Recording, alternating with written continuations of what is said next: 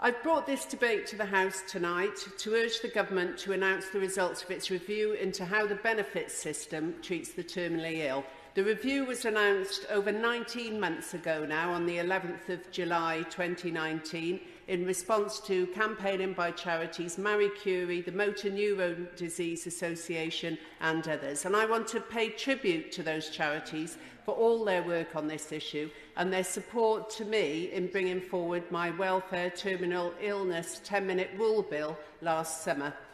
And thank also those individual campaigners like Mark Hughes, Dave Setters and so many others who have continued to make a compelling case for change. The same is true of my friend Madeleine Moon, the former MP for Bridgend, who did so much good work on this issue during her time as chair of the all-party group on motor neurone disease. She had first-hand experience of the mental and emotional toil that comes with supporting a loved one with terminal illness, and the bill she brought to the House on this issue in 2018 is the inspiration for this bill I brought forward last summer. I have no doubt that the pressure exerted by these and other extraordinary individuals and organisations was instrumental in pushing the Government into announcing the review in July 2019. So on their behalf, I again call on the Government today to take urgent action on two elements of the special rules for terminal illness guidelines that are not fit for purpose.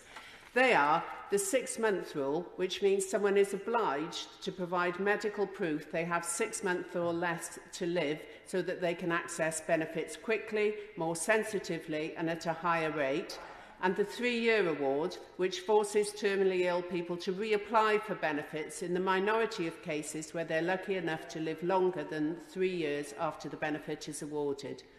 The special rules for terminal illness process is intended to enable people who are terminally ill to access benefits such as personal independence payment or universal credit rapidly at the highest level of payment without going through the standard application process.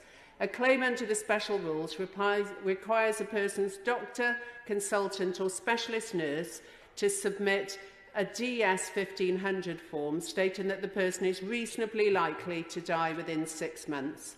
That forces people who have unpredictable terminal illnesses, such as motor neurone disease, or those expected to live longer than 6 months, to apply via the standard claims process, which involves filling in long forms, attending assessments, delays in payment, lower rates, and even meeting work coaches, all while waiting months for payments. Clearly, that is highly inappropriate for people who have been given the devastating news that their condition is terminal. The 6-month rule is flawed and urgently needs to change. The all-party group for terminal illness, chaired by the member for Inverness, Nairn, Badenoch and Strathspey, found in its 2019 report that it was outdated and arbitrary with no basis in clinical reality. This 6-month hard deadline is too much to ask of carers and claimants. It creates a completely understandable resistance to applying, prompting the added pain of writing down the grim reality of daily life and the inevitable future darkness. It gives no hope, no joy in life in a world where hope and joy are often all that can keep you going.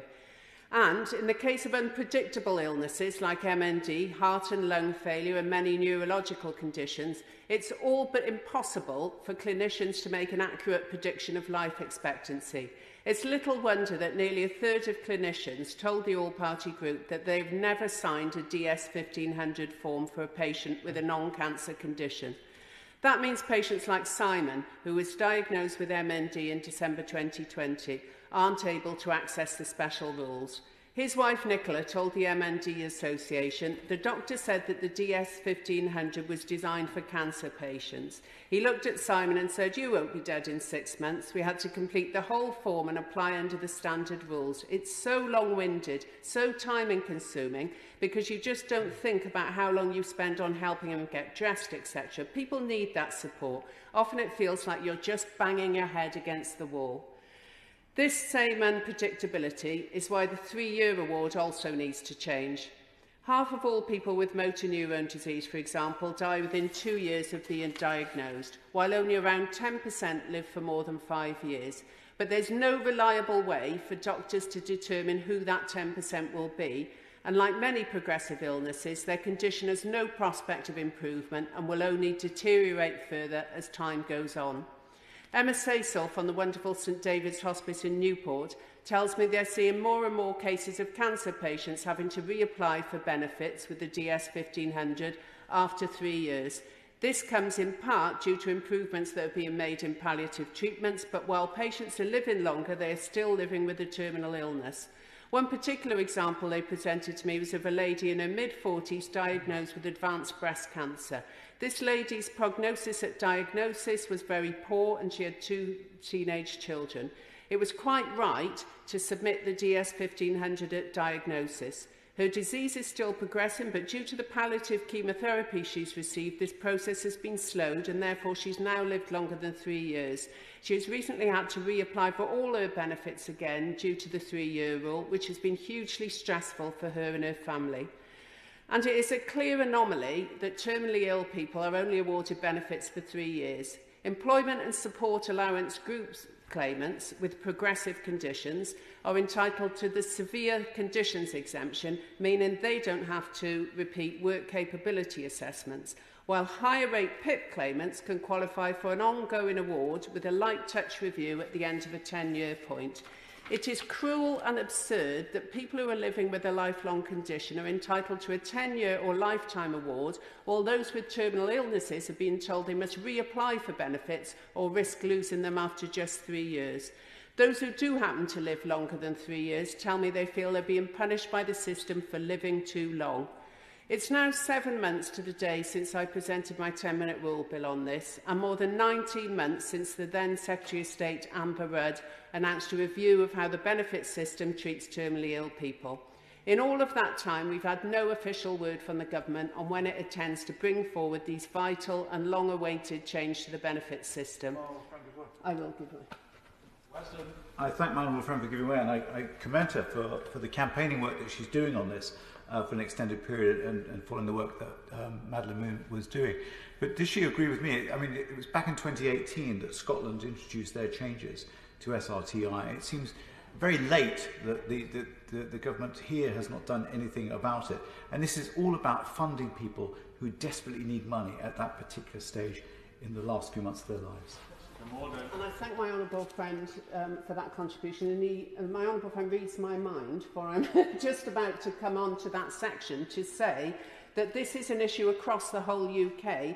And while the devolved governments of Scotland and Northern Ireland appear to be treating this issue as a higher priority than the UK government, the Scottish government passed law to change the 6-month rule for devolved benefits back in 2018, which will be coming into force later this year.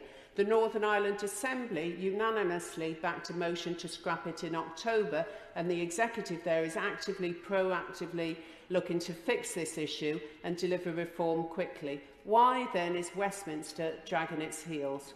When I introduced my bill last July, the Minister for Disabled People, Welfare and Work indicated that change would be coming shortly, and later confirmed in the House on the 19th of October last year that the government will be changing the 6-month rule following its review. But all this time later, we are still waiting to hear exactly what it will be changed to and when this change will be introduced. If ministers have made up their minds that change is needed, why is there any need for any further delay? Why the long silence? Every day the government postpones an announcement on the outcome of its review, more people are diagnosed with a terminal illness and risk being unable to get fast-track support from a benefit system if they cannot prove they have less than 6 months to live. People who will face exactly the kind of inappropriate medical and work capability assessment that the special rules for terminal illness are supposed to exempt them from before they can access the support they need. People who will also face huge delays in getting payments. The average wait for a first PIP payment is now 16 weeks, at a time when their illness may mean they cannot work and have no other money coming in. People like Alan, who has terminal pulmonary fibrosis, and told Marie Curie, "When I was diagnosed, I was told I would have 5 years life expectancy as an average. Day to day, it affects everything I do. I can't get dressed by myself, I can't go to the shop by myself, I get very breathless doing anything." When I first applied for PIP, they were very dismissive. One of the things they did was, because I walked from a lift to a room, which was about 10 steps, On that basis, they judged I could walk 200 yards. Because I was refused PIP, I couldn't get hold of other things like a parking card or a discount for train travel, so I was in receipt of no benefits at all, although I do have a terminal illness which gets worse month to month, year to year. For some, that delay will mean they die without receiving any support at all. Between April 2018 and October 2019, 2,140 people applying for PIP, which is only one of the benefits affected by this rule, had their claim turned down under the normal rules, only to die within 6 months of making their claim. Many of them will have been terminally ill people unable to claim via the special rules because they couldn't prove they had 6 months to live. Even when the DWP does accept a claim, it often comes too late. According to the DWP's own figures, an average of 10 people die every day while waiting for a decision on their PIP claim.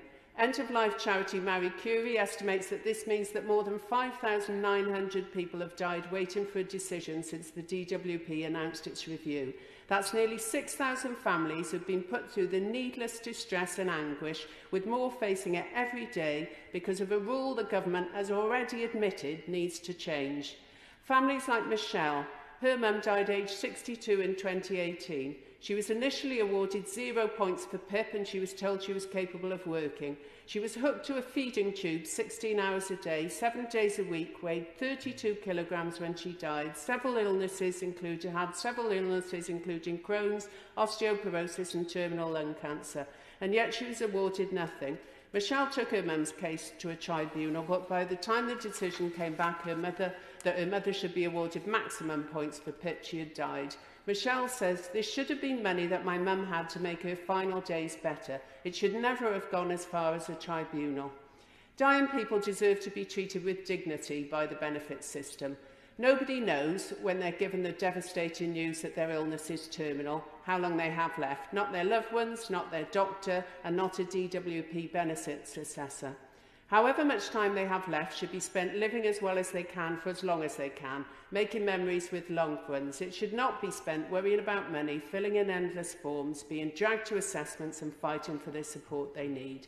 As Madeleine Moon said back in 2018, the unknown time you have must not be spent worrying about accessing benefits or keeping a roof over your head. It must be spent in love, laughter and taking the painful journey together with dignity and compassion. People living with terminal illness and their loved ones have been campaigning tirelessly for change for more than 2 years. Many of them will not have lived to see the change they've fought for. An end to the 6-month and 3-year rules and a change to the system to allow anyone who has received the devastating news from a clinician that they are terminally ill to get fast-tracked access to benefits via the special rules. That clinician's judgment should be evidence enough.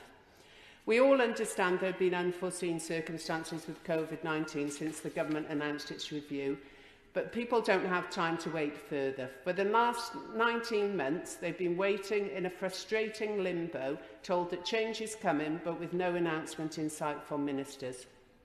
They and the charities that are campaigning on their behalf are understandably impatient with 19 months of warm words from the government and promises that change are always coming soon. For many, soon is already too late, and with each day that passes, soon will be too late for many more.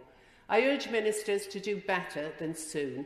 Can the Minister give us a date today when they'll be publishing the outcome of the DWP review, give the campaigners who have called for change some clarity, and give us a timeline setting out when the government will make changes to the law which they've already accepted are needed without further delay. Thank you.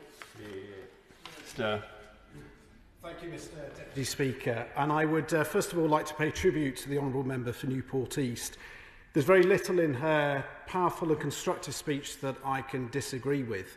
And she demonstrated this earlier with the Private Members Bill, which would have potentially had a second hearing, but for the suspension of the Friday sittings recently. So I very much welcome that she's had an opportunity to set out the case of her former colleague, Madeleine Moon, who was formidable in the meetings, drawing from our own personal experiences and helping shape and focus our work as we went forward. And this is an issue that has much interest, Mr Deputy Speaker, from cross-party MPs, not just here in Parliament, but across the UK in the devolved assemblies, health and disability, charities and stakeholder groups, Public advocates such as Charlotte Hawkins on behalf as a patron of MND, individual campaigners up and down the country, including Mark Hughes, Liam Dwyer and Sandra Smith, who've brought the campaign right here into Westminster and spoken to myself and the Honourable Member for Newport East. And I absolutely, as does the department, understand the importance of this issue and the need to make changes. Now, Mr Deputy Speaker, this is focused around special rules terminal illness, SRTI. And for an individual, their friends and families receiving a terminal diagnosis is devastating. Supporting people in this difficult situation is crucial. And SRTI ensures financial support can be provided as quickly as possible so the claimant can focus on what time they have remaining.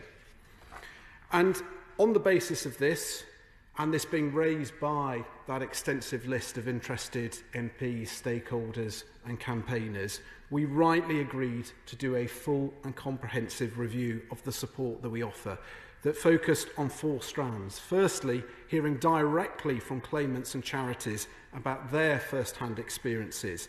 We had claimant engagement, including drop-in sessions and conversations with claimants with cancer and motor neuron disease. We also held extensive stakeholder workshops and meetings with organisations including the Motor Neuron Disease Association, Macmillan, Marie Curie, MSA Trust, Sue Ryder, National Bereavement Alliance, Hospice UK, National Nurse Consultants Group, the Association of Palliative Care Social Workers, British Lung Foundation, Queen's Nursing Institute, Association for Palliative Medicine, Royal College of Physicians and the British Geriatric Society, amongst others. And I wish to thank them for the huge amounts of time and resources they dedicated to help making sure that as we bring forward changes, they are the right changes that work. Secondly, we looked at international evidence to find out what works in other nations and the support that they provide. And this included looking at 22 separate countries. Thirdly, we reviewed the current DWP performance to better understand how our SRTI rules and severe condition processes operate and perform, including looking at the DS 1500, a full audit, an in-house staff research, and a clinician survey which had over 1,000 clinicians taking the time to complete and give us helpful advice and information. And finally, we had clinical engagement where we discussed the SRTI with palliative care experts at end-of-life clinical groups, including Professor Biwi, the National Clinical Director for End-of-Life Care. As we promised, Mr Deputy Speaker, this would be a comprehensive review. And it was very clear from the findings of those discussions that there is a lack of consistency. A key theme that came up is, why is this not aligned with national palliative care initiatives? And that leads to duplication. So having spoken to GPs, they said to me, it's one of their worst roles that they have to perform, where they have to explain to a patient that they will now be entering that terminal illness phase and administering the palliative care. And in effect, that is done at 12 months. And in effect, if you wish to have a DS 1500, to be clear, that isn't the only way to access SRTI, but it is probably the easiest way to access the SRTI. Then the GP has to have that same awful, tough conversation. That is neither good for the GPs, it's a duplication, and as part of the government's commitment to create an additional 50 million GP appointments a year, that is an obvious example of something that should be reviewed, and it is not good for the claimant, friends or family who are providing support. And we also discovered from the findings that there is mixed awareness of this support that is available. So we also recognise that some people are not getting the support because they simply don't know that it is there to exist. And therefore, as I have previously confirmed on the floor of the House when asked by other MPs, we agree that there needs to be a change. Status quo isn't acceptable, and those 3 themes will address raising awareness, improving consistency and changing the 6 months rule. Now, I understand the frustration of the delays, and I'm, as the Minister, very sorry that we haven't been able to bring those changes quicker. I ideally wish I was in a position to have done that. But this is complex, and there are a number of issues. Firstly, as the Honourable Member for Newport East alluded to, COVID has caused issues.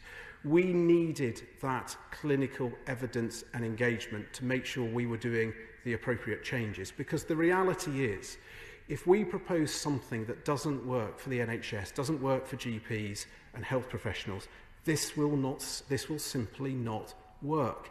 And that is the challenge that the Scottish Government have got themselves into. They announced their changes long before us.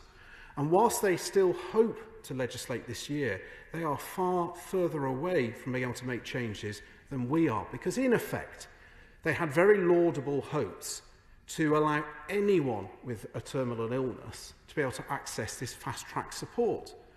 The problem is, from the day you are born, you are terminally ill. Now, we wouldn't accept that a day one old baby should then get access to this. So they have to now apply conditions that limits access to those that they were intending to give it to, which is in danger of creating a far more complicated system that will not be welcomed by health professionals, clinicians, than the current status quo that we're all agreed to change. And I have spoken with the Scottish Government, and I've urged them to look closely at the changes that we are proposing, and hopefully we can have a united, consistent approach across the whole of the UK. So COVID did cause delays on completing the review, and it has caused delays, as the reality is we will need legislation, because the changes we wish to do are extensive. They will require primary legislation, and it has to be lined up with DHSC, and I have to do that at a time that health professionals are tackling the COVID on the front bench. But I still remain absolutely determined that as quickly as possible, and I'll come more on to very quickly. Yeah. Giving way, and I know the Minister is sincere on this, but could the Minister give us some idea of timescale on that, and would the Minister meet with me and campaigners urgently to explain that in person? And that's an absolute fair challenge. And first of all, I regularly do meet with those groups, so I've kept them engaged throughout that process, as I recognise how much that they invested in making sure that we made the right proposals to change. And because they understandably, because of the importance and the seriousness of this issue, are desperate for this to be brought forward, something that I and my department share. And we hope that we are in the coming months in a position to set out that timetable to start bringing forward those changes. But for the bits that we don't have to legislate, we have already done. We always made that clear that during the review, if there were things that we didn't need to legislate, we would get on with that. And we discovered that the information on gov.uk wasn't good enough. We have improved that. And that not all clinicians were up to speed around the DS 1500. So again, working with DHSC, we were able to, before COVID came, to make sure that the advice and guidance given to clinicians was increased. And we are working at pace to get that legislation lined up. It is crucial that we do it in a way that works with the NHS and cross-government, and that is an absolute commitment. But we are determined to go further, because we have talking to stakeholders, it is clear that there are other areas that we can improve for those that might not be quite in the terminal illness area, but the current system is not quick and simple enough. So in the forthcoming Health and Disability Green Paper, we will be exploring a number of themes which, again, those groups will be proactively supporting our work to help change things. Firstly, around evidence. So the ability to access supportive evidence needs to be more consistent. It is, in some cases, a postcode lottery where there is clear supportive evidence that increases the chance of a paper-based review, a quicker, a simpler, more accurate outcome. We want to look at existing evidence on the principle tell us once, and that's a cross-government thing, that those awful conversations ideally should only ever have to happen once, and that is populated across all of the support, and that then helps the claimant. And also looking at a broader range of evidence. So, for example, would I need a GP to tell me somebody has MND, when if they're getting support from an MND nurse? You know, why would they be providing support unless they had MND? So that's a really simplistic example, but there are many other examples of many of those charities and organisations provide palliative care, and could we not give greater strength and credence to their supportive evidence? I also want to look at advocacy. The benefits system is complex at the best of times, and as the Honourable Member for Newport East was so articulate on, that in those final moments you do not want to be navigating something that is complicated when every moment is so precious. So we want to look at how friends, family and advocates, so again, there's examples of the Macmillan nurses, the Sue Ryder nurses, the MND nurses, how can they be more involved in the application and securing of that support? And then also looking at the assessments themselves. We've seen during COVID that we've introduced telephone and video assessments. And in the Green Paper, we want to explore that principle, and this is the key bit that the stakeholders will be interested in, is looking at reducing unnecessary assessments. And again, as part of our commitment to create a quicker and easier route where evidence is clear. And that's building on a principle we already have on UC with the severe conditions criteria. And I think there's a lot of positive lessons to learn on that we can extend across the other benefits. And as I said, remove those unnecessary assessments.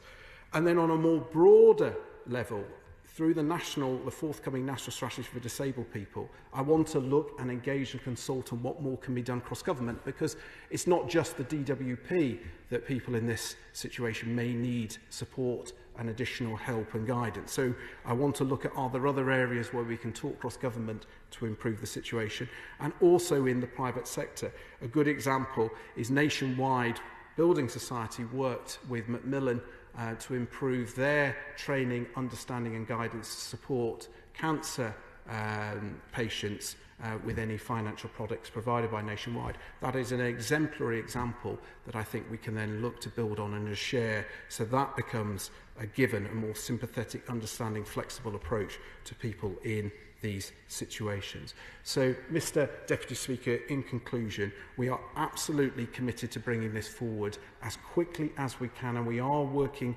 across government despite the COVID challenges, despite the complexity, but I am confident that we are getting close. We will look to raise awareness, we will look to improve awareness, and we will change the 6-month rule. I and the Secretary of State at DWP are absolutely committed. I am full of admiration for the work that the Honourable Member for Newport East has done on this vital thing, and all of those supportive groups and campaigners. We absolutely agree this is one of those rare issues that unites all political parties and all areas of devolved assemblies. We're all agreed on this, and we just need to find that way to deliver this complex but crucial legislation.